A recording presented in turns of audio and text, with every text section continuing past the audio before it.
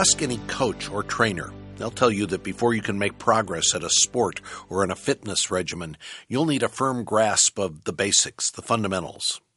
That same thing is true of the Christian life. And today on Truth for Life, Alistair Begg begins a series called Christian Basics. These building blocks of faith are essential reminders for everyone who believes. Alistair has titled today's message, Becoming a Christian.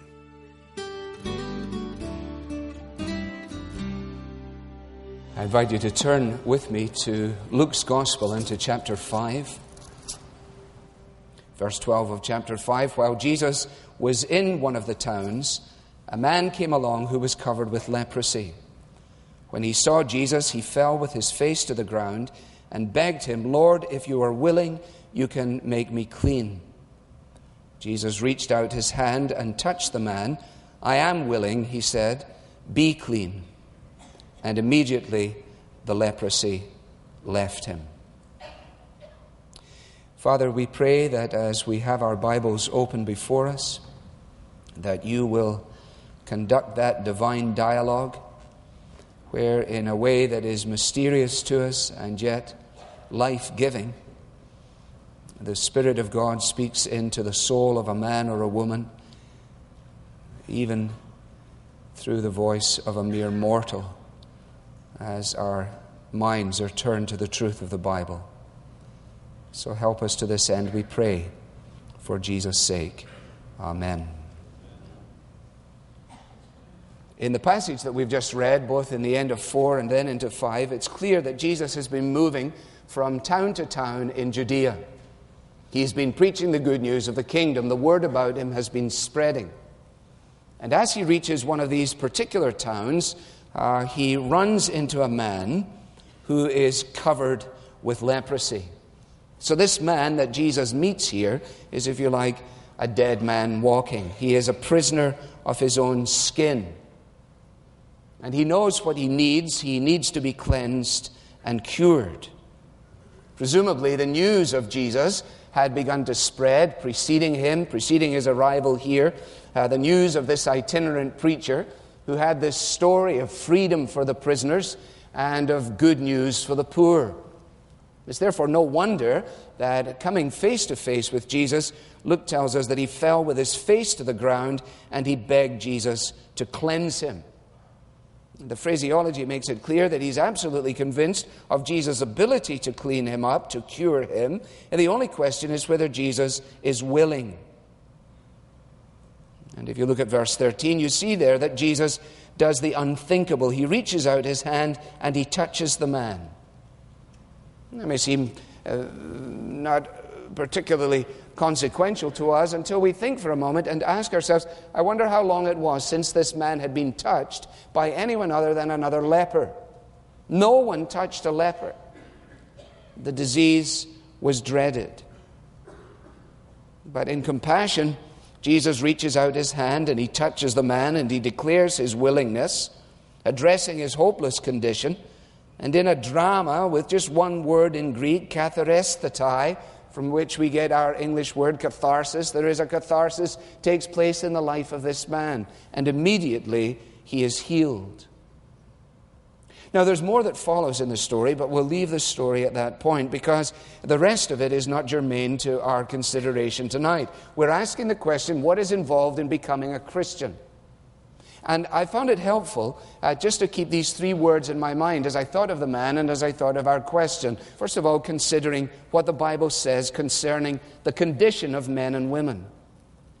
Actually, the cleansing of leper is a wonderful illustration of the spiritual cleansing that Jesus provides. And not only in the New Testament, but also in the Old, we discover that leprosy is one of the clearest pictures, the clearest allegories that the Bible contains of the predicament of men and women as sinners. Like the leper, our lives are spoiled. We suffer not from this physical ailment, but we suffer by our natures from the leprosy of sin, the leprosy that has spoiled our souls. Every one of us is born with an inherent bias to sin. And every day we are confronted by the ravaging nature of our condition. We see it in our resentment and our disappointments and our regret and our pride. All of these things plague men and women, spoil our lives, ruin our homes, rob us of any sense of lasting peace and satisfaction. Now, so far, nobody, I think, would be prepared to argue with at least the predicament. Any sensible man or woman living their life and reading the newspapers recognizes that there is some reason why, after all this time, with all the advances of technology, with all of the opportunities for the progress of humanity, that tonight we sit in a world that is ravished by epidemics that are directly related to man's inhumanity to man. We are at war with one another on every front. We are at war within our homes. We're at war within our own psyches. More money is spent on seeking to put people's heads back together again, metaphorically, than is spent in some countries on their whole gross national product. Why is this? Well, the Bible says it is because of sin. And sin is not an intellectual problem. It is a moral problem. No matter your intellect, no matter your status, every one of you, like me, is just a miserable sinner. Doesn't sound very nice, does it? But that is the Bible's description of our condition. Alienated from God, justly deserving the judgment of God. In His holiness, God has decreed that sin must be punished and will be punished. And the Bible speaks of hell in such a way as to make it awfully clear that for us to die in this present condition will be to face the full force of God's wrath. And of course, the gravity of our condition is such that just like the leper, we're actually unable to rectify our circumstances. If there's going to be a rescue, it must come from the outside. The man threw himself at Jesus' feet and begged him, "If you are willing, you can make me clean." Jesus said, "I am willing. Be clean." From the condition then to the compassion. Jesus was filled with compassion, we're told. In fact, on one memorable occasion, as he looks out on the crowds that are milling around him, the gospel writer records that Jesus was filled with compassion when he saw the crowds because they looked like sheep without a shepherd. He was the one who declared, "I haven't come to call righteous people to put together a religious club. I've come to call sinners to repentance. I am the good shepherd. I know my sheep. They know me. I am the door. By me, if any man enters in, he will be saved." He looks out on the crowd and his heart is filled with compassion. And on account of that, Jesus comes to address our most basic needs. Alienated from God, we're in need of reconciliation. And stained and polluted by sin, our consciences testify to it. Our minds speak to it even as I speak to you now. Stained by sin, we're in need also of forgiveness. That's why the story of the gospel, the Christian message of the gospel, is so tremendously compelling. God demonstrates, says Paul, His own love towards us in this, that while we were still sinners, Christ died for us. Peter takes up the theme in 1 Peter 3, and he says, "For Christ died for sins, once for all, the righteous for the unrighteous, to bring you to God." In other words, if our condition is alienated from God, what compassion on the part of God to provide in His Son the reconciliation needed. We need a reconciler. We cannot reconcile ourselves. No more than the leper could pick his scabs away and see himself transformed. And when Paul addresses this in a passage of the Bible that I've given myself to trying to understand before I die, he says in a quite memorable statement, all of this grace is from God, who reconciled us to Himself through Christ and gave us the ministry of reconciliation. That God was reconciling the world in Himself to Himself in Christ, not counting men's sins against them. How can that possibly be?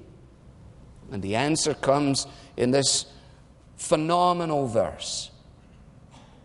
God made him, that is Jesus, who had no sin, to be sin for us, so that in him we might become the righteousness of God. Because Jesus was sinless, he could take our sins. And the gospel is the story of this great exchange, an exchange that takes place at the cross.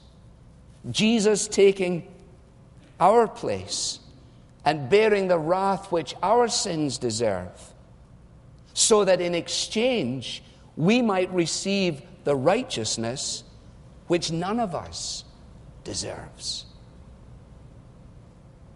You see, it's only when we realize that Jesus died in our place, it's only in theological terms when we understand the substitutionary nature of the atonement. It is only when we recognize that Jesus died in our place, taking our sin, that we can then make sense of his death as an example of self-sacrificial love. In fact, in reaching out to the leper, Jesus is demonstrating the way in which his kingdom comes. In touching the leper, it's almost as if Jesus is saying to him, I'm prepared to become like you, a man under judgment, in order that you might become like me in all of the freedom and forgiveness that I provide. And the good news is that at just the right moment, when we had no way of escape, Christ comes.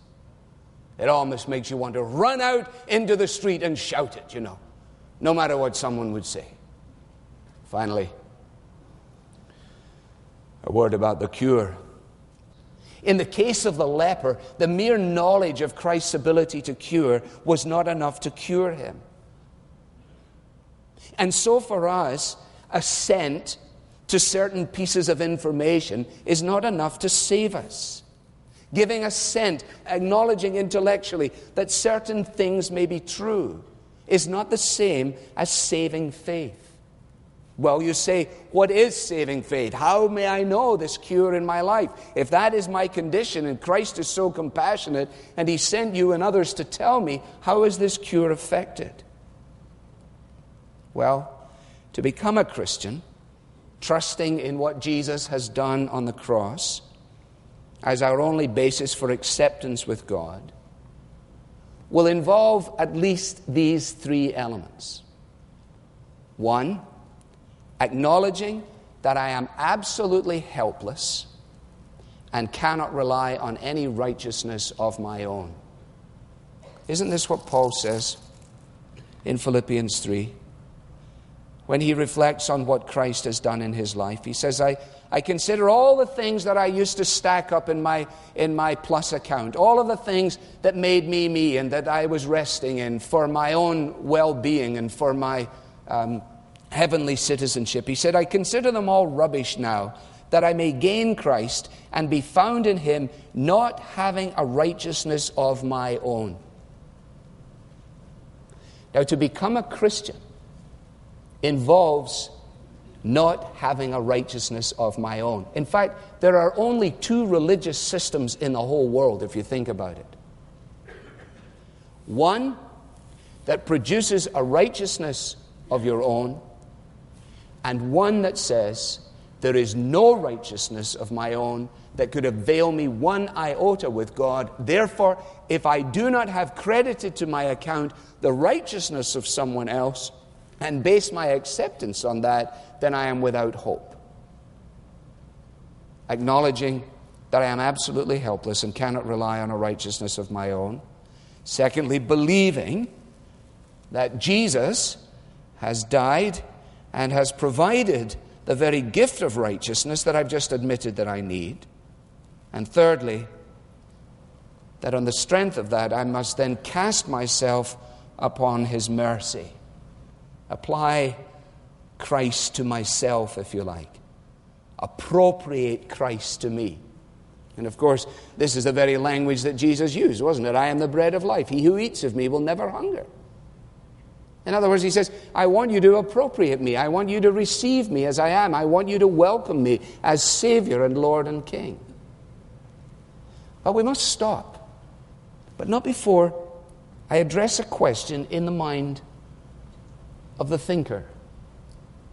If there has to be the acknowledgement of my helplessness, my belief in Jesus as my only righteousness, and the casting of myself upon him, how can that possibly be done? Because if we've just understood accurately the state of our condition, we are lost, we are enslaved, and we're actually dead. You might just as well go to the graveyard in Chagrin Falls and ask people to come out of their graves as ask dead people to become Christians. Because by our nature we're disobedient. We're rotten to the core. It's not our nature to trust Christ. It's our nature to disobey him. Well, says the thinker, if there's going to be a Christian experience, it's going to take a miracle. That's exactly right. The gospel is miraculous. God works within us. God works within us to create in us things that cannot be produced by our own dead, enslaved humanity. And God does this always in the same way. He does it through his word, and he does it by his Spirit. In other words, God speaks to men and women inwardly. He imparts life to our dead souls, and he brings us to new birth. God does that. You don't do that. God does that. That's why you have to ask him to be gracious and merciful to you. Not sit in your own smug self-confidence saying, one day when I'm good and ready, I'll give God a chance at my life. Don't you hate those things? Give God a chance. As if somehow or another God is helpless, standing waiting to see whether any of us are going to decide to seek him. The way the gospel is proclaimed, it's as though Adam and Eve were seeking God in the garden. No, God was seeking Adam and Eve in the garden. It wasn't that people were running around Judea looking for Jesus. It was that Jesus was moving around Judea looking for lost sheep. And he comes tonight, and the word of God comes home to the heart, and the Spirit of God, as Thomas Watson puts it remarkably, he says, our wills are like a garrison holding out against God until the Spirit, with sweet violence, conquers or changes it, making the sinner willing to have Christ upon any terms, to be ruled by him as well as saved by him. What does that mean? Well, the Word of God comes in the voice of someone, maybe the preacher. The preacher preaches and comes and knocks at the door of the human heart, calling for a response, saying, as I said this morning, I implore you, I beseech you in the mercies of God, be reconciled to God. Here I come with the Bible, trying to explain it to you, pointing it to you, confirming it to you, urging you to trust its promises.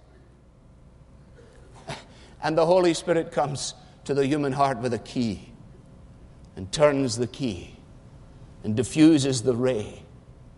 And what cannot be accomplished by the mouth of a man is accomplished by the work of God. It is a miracle. You see why a Christian should be a humble person? Evangelical Christians, if they really are evangelical, if they believe this doctrine, we should be the most humble people on the face of God's earth. Because we know, you know every sin I've ever done, but your blood has covered everyone. Oh God, such love.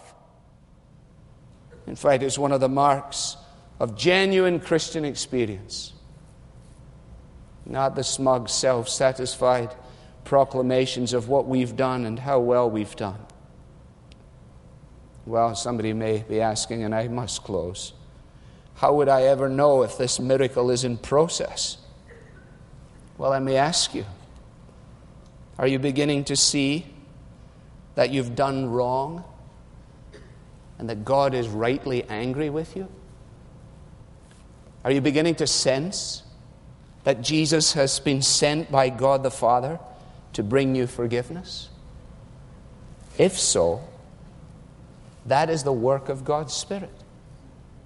We could never believe such things without His help. And the salvation that He provides completely, because no sin is too shameful. He provides permanently, separating us from our sins forever. He provides unconditionally, because none of us can make ourselves worthy of forgiveness. The work of the gospel is totally uninfluenced by our status or our lack of it. And He saves us immediately. Our sins are gone. The leper was full of leprosy, in every sense a lost cause. No amount of picking at his scabs could solve his problem. And maybe that's how you are tonight. You've been a great sinner. The loathsome nature of it all makes you feel that you've gone so far that Jesus would never take it all away. But I want to assure you that if your sinning conscience cries out in the leper's words, Lord, if you are willing, you can make me clean, you will hear Him say, I am willing. He's still willing. When I understood enough of the gospel to realize my condition and that Christ had paid the penalty for my sin, I wanted somehow or another to respond. And you may, from your heart tonight, want to cry out to God. And let me pray this little prayer. Lord Jesus Christ, I admit that I am weaker and more sinful than I ever before believed. But through you I am more loved and accepted than I ever dared hope. I thank you for paying my debt, bearing my punishment, and offering me forgiveness. I turn now from my sin and receive you as my Savior.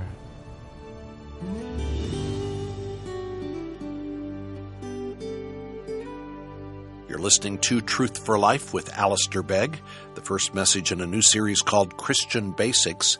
If today is the first time you have come to Jesus in that posture of surrender, we'd love to help you take the next steps in your new walk of faith. Visit truthforlife.org/thestory to find a helpful video and other resources. On our website, you can also subscribe to the Truth for Life Daily Devotional.